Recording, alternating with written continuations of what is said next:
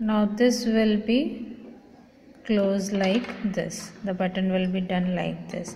So if you are stitching in the shirt, one part of the button will be in the flap side and one part will be in the bottom side. Okay, and this will be done.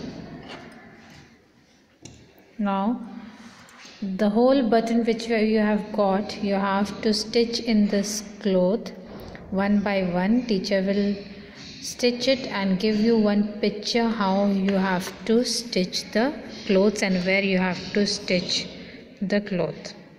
Now for this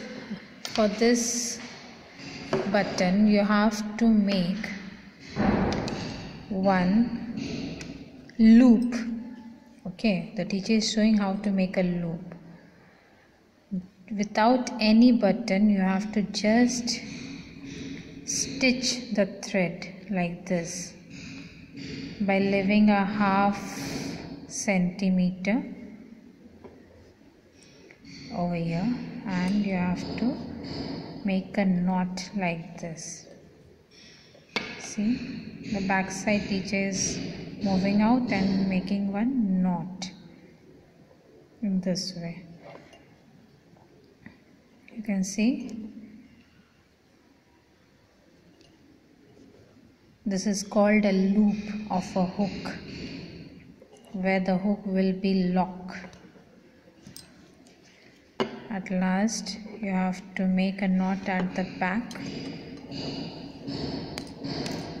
and teacher will show you how to make a loop will be in this way.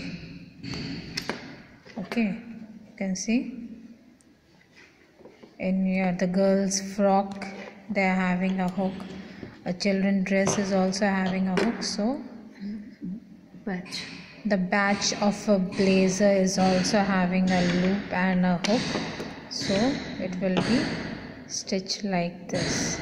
So do your work neatly and properly.